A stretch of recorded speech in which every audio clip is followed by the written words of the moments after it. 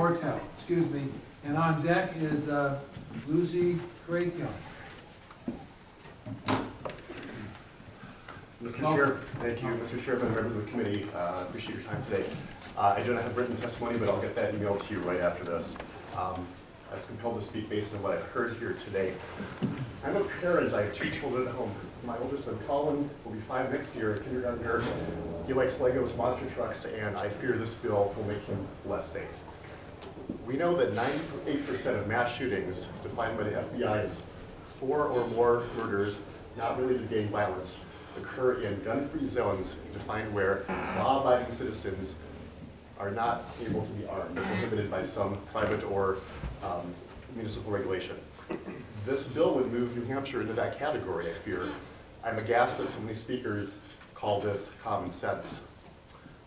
Tracy from Bow previously, Mr. Last Name, alleged that there's no personal connection to schools, that gun-free zones are not a factor. We know this is not true.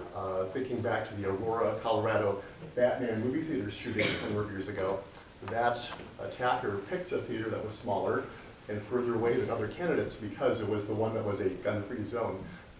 These people want to do damage, they want to be successful, and they pick places that they're going to have the least resistance.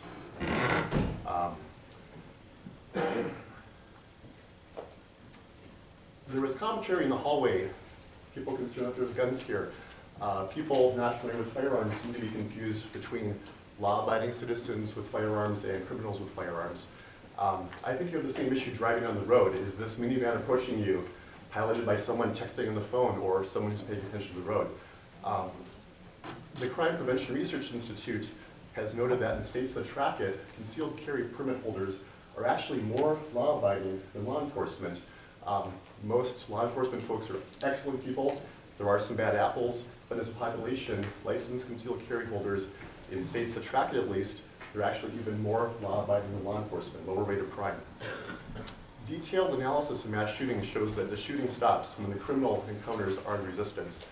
Often, mentally deranged shooters turn the weapon on themselves when they encounter armed resistance. There have been claims that many teachers do not want firearms in school. I guarantee that if a deranged criminal came to their school, welcomed by a gun-free zone sign, those teachers would reconsider, wishing that other teachers or other staff or a parent armed with a firearm was there to meet that challenge. Because huddling under desks and fighting with pencils is not going to cut it.